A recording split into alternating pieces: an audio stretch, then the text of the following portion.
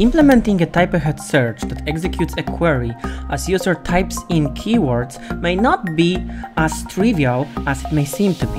In this video, I will show you what problems you may occur implementing such a search functionality and how to overcome these problems with functional reactive programming using RxJS. This is Angular Academy. If you are new here, don't forget to join Slack channel to discuss the topic of this video using the link in the description. Also, if you want to be on top of future lessons, click subscribe. Imagine that we have a list of records that we would like to filter based on user input. Our template for this scenario may look like this. We have an input that we will reference to with filter template variable, which you can see here, and we have a component called records table that takes as an input data source and displayed columns. Next, let's see what the records table is all about. Records table component is just a wrapper component over Angular material table that we are passing previously seen data source as an input. Later we will see how to define such data source, but for now it is sufficient to know that it defines data for the table to display. Here you can see that this table defines the structure of the material table. It defines its columns with headers and also places the data from data source inside these columns. For example, the value column definition will have a value string as a header for this column, and from the single record it will take out the value and display inside this column. In order to populate our table with data, we need to get the data from somewhere. Here you can see records service provider that communicates with records API to search for the records that match my search string and returns an observable of records. This represents a result of asynchronous operation that returns the result at some point in the future when API operation finishes. Now it's the time to glue all the things together. Here you can see records component and its property data source that is just a new instantiation of mat table data source which you saw previously. Also, we have a filter object which is the element reference to the filter that we previously defined on the template of records table. It's basically this input.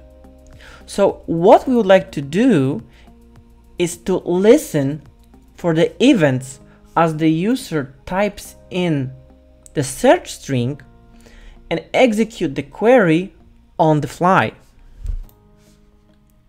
Because of the fact that I will be referencing filter element in records component, I need to use after view init lifecycle hook of this component to have instance of filter element initialized. At this moment I use from event function to create observable stream of events representing user releasing keyboard buttons during typing in the filter input element.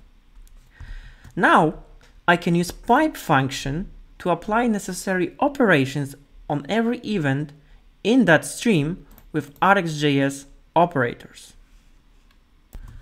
So at first I am mapping every event from that stream with map operator to a value from the target element, which is my filter input.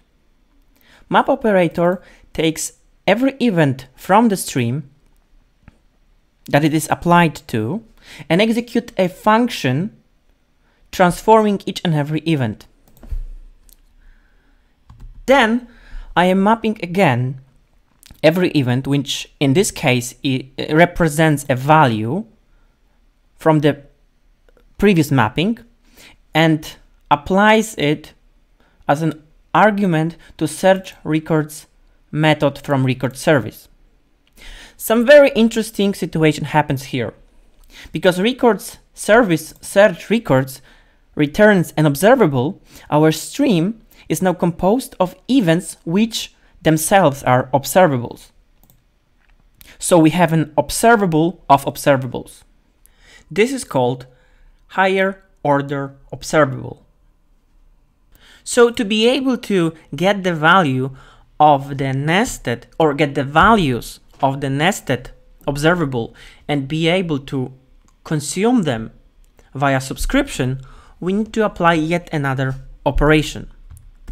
If we use merge all operator, what happens is that our higher order observable again becomes first order observable, merging all the values from the nested observable or the inner observable into the first level observable.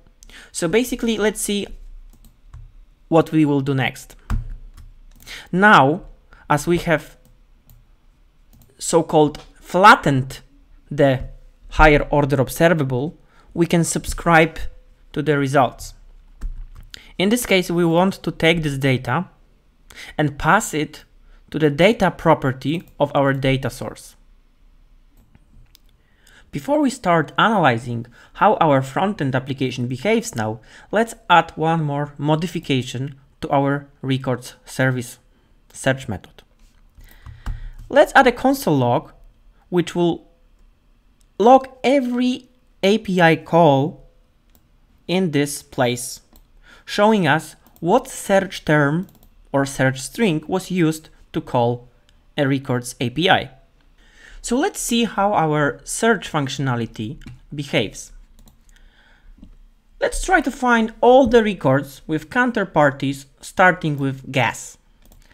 So I'm going to be typing GIS, and the result looks like expected. But there are some problems with this approach. First of all, notice that the API was called 3 times with the value of search term G, GA, and gas. This looks like unnecessary waste of resources. We only wanted to look for gas search term, but all the events that were happening during the moment we were typing in also generated the API call. Second problem that we may experience here comes from the fact that all those 3 requests that we sent may actually not take exact same time to be executed. Imagine that the second query with GA takes much longer time to execute than the last one, which we are actually expecting to be the final query that we want the result from. But if the second query takes longer and finishes after the last expected query finishes, the result that we will see in the table would be actually coming from the second query. So how to fix those problems? First, I will reduce the number of executed API calls with debounceTime operator.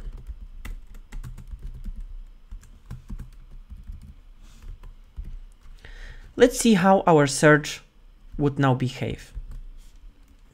The same as previously, I would like to filter all counterparties starting with gas. And now you see, again, our list is filtered, but there was only one query executed. Because while I was typing, and within the time frame of 1 second, there were more than one key up events, only the one that was the last one was taken into account and passed down the stream for mapping and merging. So the problem of too many unnecessary API calls is fixed with debounceTime operator. But this current implementation does not prevent from the situation that I described previously, that the order of outgoing requests would determine the order of incoming results. So to prevent from the situation that the result table shows stale or not proper results because of the fact that the request's order is not deterministic, we can use switch all operator. So in this case, instead of doing flattening based on merging all the results, we want to switch to the only last unfinished query in our flow.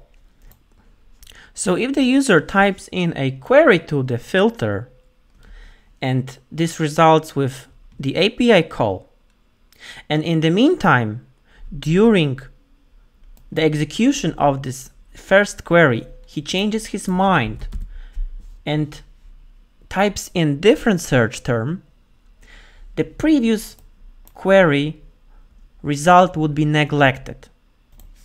So the current implementation of the search functionality works much better. But let's enhance it even more. Instead of using map and switch all operators, we can use single operator, which is called switchMap, which does basically the same thing. We can improve our search implementation even further using distinct until changed operator.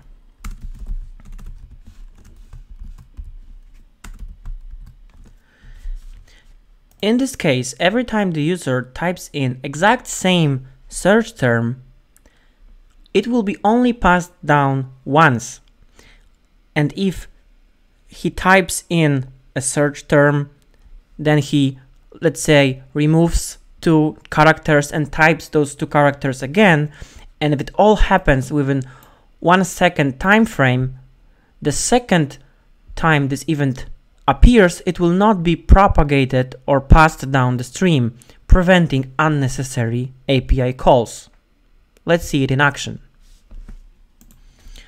I'm typing gas again. The query was executed.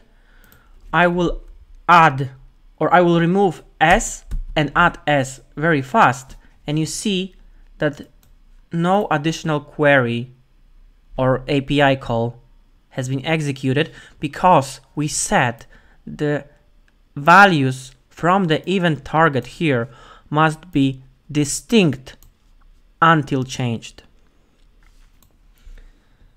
The last tip on how to improve the search implementation I would like to show you is the spinner presented on the table during the execution of the query. So let's take a look at the records component HTML. We have a div which inside have material spinner, which is going to be shown conditionally based on isLoading value. So let's show the spinner setting the value of isLoading to true just before we start our query. We are going to use tap operator, which basically execute some arbitrary operation, some function in this moment before the mapping would actually happen.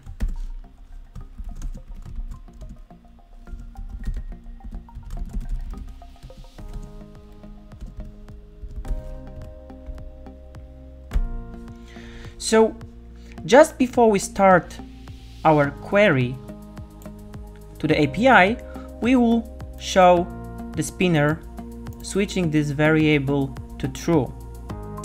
But here in subscribe is the moment when the data is back from this API and we can actually hide the spinner. So here we are going to set isLoading to false. Let's see the results. Now I am again typing the query of gas.